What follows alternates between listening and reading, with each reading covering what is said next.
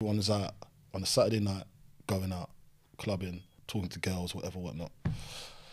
And that kind of was our culture.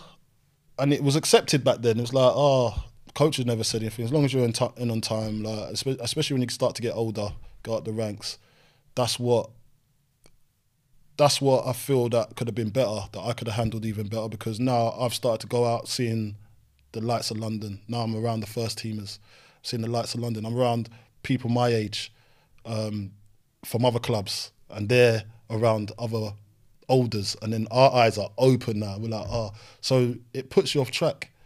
Although, yeah, you're still good at football, you still do your job, but it chips away at you, doesn't it? It chips away, and at the end, that's when you're going to notice I should have been better at the start, because if I had that support system around me, I wouldn't be getting into this little trouble here. And then the only time I had peace of mind is when I was on that football pitch.